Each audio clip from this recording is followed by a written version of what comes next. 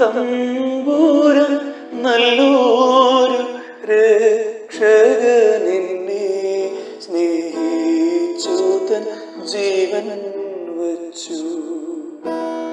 ഉന്നേശു തമ്പുരാൻ നല്ലൊരു രക്ഷകനെന്നെ സ്നേഹിച്ചു തൻ ജീവൻ വച്ചു.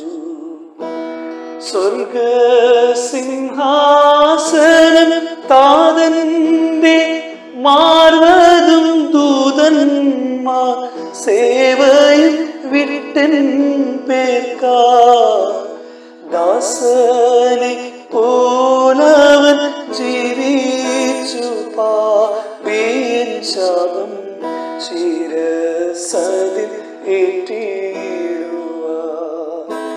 ദാസനെ പോലവൻ ജീവിച്ചു പാപിയൻ ശാപം ശിരസതിൽ ഏറ്റിടുവാൻ. തള്ളയെപ്പോൾ നമുക്കുള്ളൊരു രക്ഷകൻ കൊള്ളക്കാരൻ പോലെ ക്രൂശിൽ തൂങ്ങി ഉള്ള മുരുകുന്നിൻ ചങ്കു തകരുന്നിൻ കണ്ണു നിറയുന്നിൻ രക്ഷകനെ. ഉള്ള മുരുകുന്നിൻ ചങ്കു തകരുന്നിൻ കണ്ണു നിറയുന്നിൻ രക്ഷകനെ. പുന്നേശു തമ്പുരാൻ നല്ലൊരു രക്ഷകനെന്നെ സ്നേഹിച്ചു തൻ ജീവൻ വച്ചു. പുന്നേശു തമ്പുരാൻ നല്ലൊരു രക്ഷകനെന്നെ സ്നേഹിച്ചു തൻ ജീവൻ വച്ചു.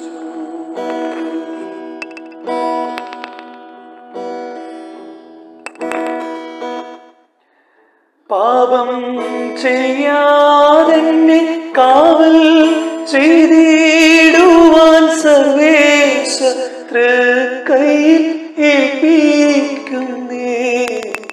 രാപ്പകൽ നീ എന്നെ വീഴ്ചയിൽ നിന്റെ സ്വപ്നത്തിലും കൂടെ കാക്കേണമേ. രാപ്പകൽ നീ എന്നെ വീഴ്ചയിൽ നിന്റെ സ്വപ്നത്തിലും കൂടി കാക്കേണമേ.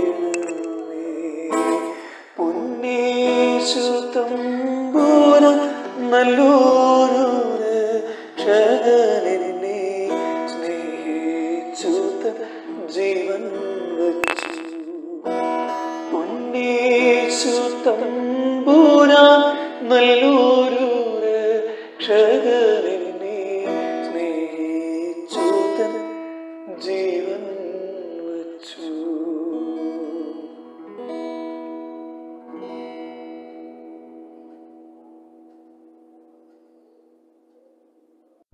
പ്രിയ ദൈവജനമേ, വിശുദ്ധ യോഹന്നാൻ 19 അധ്യായം 26-27 വാക്യങ്ങൾ ധ്യാനിക്കട്ടെ. യേശു തന്റെ അമ്മയും താൻ സ്നേഹിച്ച ശിഷ്യനും നിൽക്കുന്നത് കണ്ടിട്ട്, സ്ത്രീയെ, ഇതാ നിന്റെ മകൻ എന്ന് അമ്മയോട് പറഞ്ഞു. പിന്നെ ശിഷ്യനോട്, ഇതാ നിന്റെ അമ്മ എന്നും പറഞ്ഞു. ക്രിസ്തുവിന്റെ കുരിശിലെ മൊഴികളിൽ 3ാമത്തെ മൊഴിയാണ് നാം വായിച്ചു കേട്ടത്. നഷ്ടപ്പെട്ടുപോയ ആദാമിന്റെ മഹത്വ വസ്ത്രം ക്രൂശ് മരണത്താൽ നെയ്തെടുക്കുന്ന നിമിഷങ്ങളിൽ സഹനത്തിന്റെ നിലവിളികൾക്കിടയിൽ സ്നേഹബന്ധത്തിന്റെ ഇലകൾ തളിർക്കുന്ന കുളിർമയേകുന്ന രംഗങ്ങളാണ് ഇവിടെ സംഭവിക്കുന്നത്.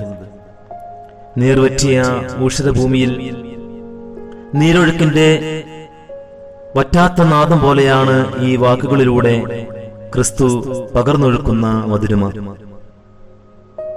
സാഹചര്യങ്ങളുടെ കുത്തൊഴുക്കിൽപ്പെട്ട് നഷ്ടപ്പെട്ടു പോകുന്ന ജീവിത മൂല്യങ്ങളെ ക്രിസ്തു ഓർമ്മപ്പെടുത്തുന്നു.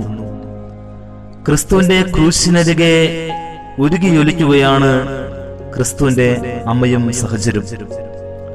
നഷ്ടബോധത്തിന്റെ കൊടുങ്കാറ്റടിക്കുമ്പോഴും കുരിശിലേക്ക് അവർ കണ്ണു ചിമ്മുകയാണ്.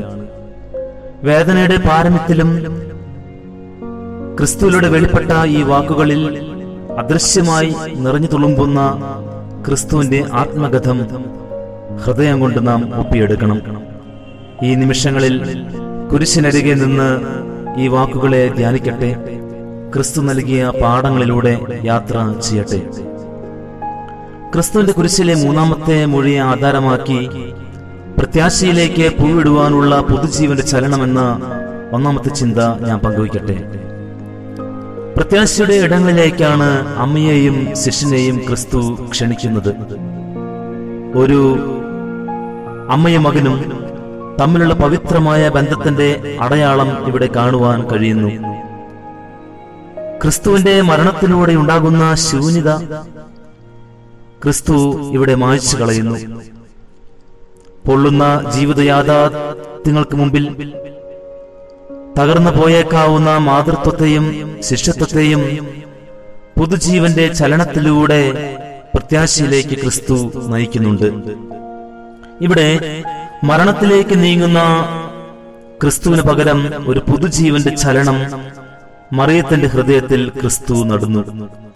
രക്ഷകനായ ക്രിസ്തുവിനെ ഉദരത്തിൽ വഹിച്ച ഭാഗ്യവതിയായ ആ മാതൃത്വത്തിനെ പാലൂട്ടി വളർത്താനും മകന്റെ കർത്തവ്യങ്ങൾ നിറവേറ്റുന്നതിനും മകനിലൂടെ ആശ്വാസം ലഭ്യമാക്കുന്നതിനും ഒരു കുഞ്ഞിനെ ലഭിക്കുന്നു. ഇതാ നിന്റെ മകൻ എന്ന് പറയുമ്പോൾ പുതുജീവന്റെ ചലനം മറിയത്തിന്റെ ഉദരത്തിൽ അനുഭവപ്പെടുകയാണ്. ക്രിസ്തുവിന്റെ ക്രൂശ് മരണത്തിലൂടെ വന്ന വേദന നീക്കുവാൻ ദൈവം അവൾക്ക് ഒരു കുഞ്ഞിനെ സമ്മാനിച്ചിരിക്കുന്ന അനുഭവം യാഥാർത്ഥ്യമാകുകയാണ്. പ്രസവിച്ച കുഞ്ഞിനെ ഒരു അമ്മയുടെ കൈകളിലേക്ക് ഏൽപ്പിക്കുന്നത് പോലെ ക്രിസ്തു പകർന്നു നൽകുന്ന ഈ പുതുജീവന്റെ ചലനം യഥാർത്ഥമായും നമ്മെ പ്രത്യാശയിലേക്ക് കരം പിടിച്ച് ഉയർത്തണം. പ്രിയരെ, ജീവിതത്തിന്റെ ഇടവഴികളിൽ തളർന്നിരിക്കുമ്പോൾ, മരണഭയവും നിരാശയും പിടികൂടിയപ്പോൾ ക്രിസ്തു നൽകിയ പുതുജീവന്റെ ചലനം ഓർമ്മയില്ലേ? ക്രിസ്തു മാത്രം നൽകുന്ന ഈ പുതുജീവന്റെ ചലനത്തിലൂടെ മാത്രമേ പ്രത്യാശയുടെ ആകാശത്തിലേക്ക് പറന്നുയരുവാൻ കഴിയൂ. അനശ്വരതയിലേക്ക് ഒഴുകുന്ന സ്നേഹത്തിന്റെ നീർച്ചാലുകൾ എന്ന രണ്ടാമത്തെ ചിന്തയിലേക്ക് ഞാൻ പ്രവേശിക്കട്ടെ. ഓരോ ബന്ധങ്ങളും പൂവിടേണ്ടത് ക്രിസ്തുവിന്റെ ആശീർവാദത്തോടെയാകണം. കാരണം ബന്ധങ്ങളിൽ നിഴലിക്കേണ്ട സ്നേഹത്തിന്റെ പൂർണ്ണരൂപം ക്രിസ്തുവാണ്. ലോകത്തിന്റെ മുമ്പിൽ ക്രിസ്തു നൽകിയ സ്നേഹത്തിന്റെ ഭാഷയാണ് ഏറ്റവും ഹൃദ്യമായിട്ടുള്ളത്. സ്നേഹത്തിലൂടെ വെളിപ്പെടേണ്ട രക്ഷയുടെ ദൈവശാസ്ത്രം ക്രിസ്തുവിലൂടെയാണ് സാധ്യമായത്. പാപച്ചെളിയിൽ വീണ മനുഷ്യന്റെ നിത്യനാശം ഇല്ലായ്മ ചെയ്യുവാൻ സ്വന്തം ജീവനെ നൽകിയവനാണ് ക്രിസ്തു. ഒരുവന്റെ അല്ലെങ്കിൽ ഒരുവളുടെ നാശത്തിൽ നിന്ന് സ്വന്തം ജീവൻ നൽകി കരകയറ്റുന്നതാണ് സ്നേഹത്തിന്റെ അനശ്വര ഭാവം. ഞാൻ അനുഭവിക്കേണ്ട മരണത്തെ എനിക്ക് പകരം ക്രിസ്തു ഏൽക്കുകയാണ്. എനിക്ക് പകരം കുരിശുമരണം സ്വീകരിക്കുകയാണ്. അതുകൊണ്ട് ബന്ധങ്ങളിൽ ഉണ്ടാകേണ്ട യഥാർത്ഥമായ ആത്മാർത്ഥ മനോഭാവം ക്രിസ്തുവിലൂടെയാണ് വെളിപ്പെട്ടത്. ക്രിസ്തുവിന്റെ കുരിശിലെ ഈ സ്നേഹത്തിന്റെ നീർച്ചാലുകളാണ് അനശ്വരതയിലേക്ക് ഒഴുകിയത്, അനശ്വരമായ സ്നേഹത്തിന്റെ പര്യായമായത്. ക്രിസ്തു കുരിശിൽ ഒഴുക്കിയ ഈ സ്നേഹത്തിന്റെ നീർച്ചാലുകളെ ഹൃദയത്തിൽ സൂക്ഷിക്കാതെ ഭൂമിയിലെ ഒരു ബന്ധവും പൂവിടുകയില്ല. ബാഹ്യമായ പ്രകടനങ്ങളിലൂടെയുള്ള സ്നേഹബന്ധങ്ങളെയല്ല ക്രിസ്തു സൃഷ്ടിക്കുന്നത്. മറിച്ച് ക്രിസ്തു വെളിപ്പെടുത്തിയ ജീവൻ കൊടുത്തും സംരക്ഷിക്കുന്ന ക്രിസ്തുവിന്റെ പ്രതിനിധികളെയാണ് ക്രിസ്തു ചുമതലപ്പെടുത്തുന്നത്. ഇവിടെ ഇതാ നിന്റെ അമ്മ എന്ന് ക്രിസ്തു ചൂണ്ടിക്കാണിക്കുമ്പോൾ ജീവൻ കൊടുത്തും സംരക്ഷകനായി തീരേണ്ടതിന്റെ ആവശ്യകതയെ കർത്താവ് പഠിപ്പിക്കുകയാണ്. മൂന്നാമതായി, മുറിവുകൾ സ്വീകരിക്കുന്ന ദൈവശക്തിയുടെ അടയാളം. ദൈവിക സ്വഭാവത്തിന്റെ നിറകുടമാണ് ക്രിസ്തുവിന്റെ അമ്മയായ മറിയം. നമ്മെ ഇരുട്ടിന്റെ അധികാരത്തിൽ നിന്ന് വിടുവിച്ച് തന്റെ സ്നേഹസ്വരൂപനായ പുത്രന്റെ രാജ്യത്തിലാക്കി വയ്ക്കുവാൻ പിതാവായ ദൈവം തന്റെ പുത്രനായ ക്രിസ്തുവിനെ ക്രൂശുമരണത്തിലേക്ക് അയക്കുന്നു. നമ്മുടെ രക്ഷയ്ക്കായി മുറിവുകൾ സ്വീകരിച്ചവനാണ് ദൈവം. ക്രിസ്തു ബലിയായി തീരുന്നതിലൂടെ ദൈവം മുറിവേൽക്കപ്പെടുന്നു. ദൈവിക ശുശ്രൂഷയിൽ മുറിവേൽക്കപ്പെടുക എന്നത് ഒഴിച്ചുകൂടാനാവാത്തതാണ്. ക്രിസ്തുവിന്റെ കാൽവരി യാഗത്തിലൂടെ അവന്റെ അമ്മയും മുറിവേൽക്കപ്പെടുകയാണ്. ഇവിടെ മറിയം മുറിവുകൾ സ്വീകരിക്കുന്ന ദൈവശക്തിയുടെ അടയാളമായി മാറുന്നു. ഈ മുറിവ് മറിയത്തിന് മാത്രമേ താങ്ങാനാവൂ. ദൈവിക ശുശ്രൂഷയിൽ വ്യാപൃതനായിരിക്കുന്ന ഒരു ശിഷ്യനെ ഇതാ നിന്റെ മകൻ എന്ന് പറഞ്ഞ് നൽകുന്നതിലൂടെ മുറിവുകളുടെ കൂടാരത്തിലേക്കാണ് ക്രിസ്തു മറിയത്തെ അയക്കുന്നത്. എങ്കിലും ഈ മുറിവുകളുടെ കൂടാരത്തിനപ്പുറത്ത് ദൈവിക ശുശ്രൂഷയിലൂടെ സാധ്യമാകുന്ന രക്ഷയുടെ പൂക്കാലം മറിയം തിരിച്ചറിഞ്ഞിരുന്നു. അന്ധകാരത്തിലിരിക്കുന്നവർക്ക് പ്രത്യാശയുടെ പൂത്തിരികൾ മറിയത്തിലൂടെയാണ് വെളിപ്പെട്ടത്. ഹൃദയം തകരുമ്പോഴും മുറിവുകൾ ദൂരത്തെവിടെയോ പതുങ്ങിയിരിക്കുമ്പോഴും ക്രിസ്തു നൽകുന്ന ദൗത്യം മറിയം നെഞ്ചോട് ചേർത്ത് വയ്ക്കുന്നു. മുറിവുകൾ സ്വീകരിക്കുന്ന ദൈവശക്തിയുടെ അടയാളമായി ശക്തിയോടെ നിലനിൽക്കുന്നു. സ്ത്രീയെ, ഇതാ നിന്റെ മകൻ, ഇതാ നിന്റെ അമ്മ എന്ന ക്രിസ്തുവിന്റെ കുരിശിലെ മൂന്നാമത്തെ മൊഴിയായ ഈ വാക്കുകളിലൂടെ 3 ചിന്തകളാണ് പങ്കുവച്ചത്. ഒന്നാമതായി, പ്രത്യാശയിലേക്ക് പൂവിടുവാനുള്ള പുതുജീവന്റെ ചലനം. രണ്ടാമതായി, അനശ്വരതയിലേക്ക് ഒഴുകുന്ന സ്നേഹത്തിന്റെ നീർച്ചാലുകൾ. മൂന്നാമതായി, മുറിവുകൾ സ്വീകരിക്കുന്ന ദൈവശക്തിയുടെ അടയാളം.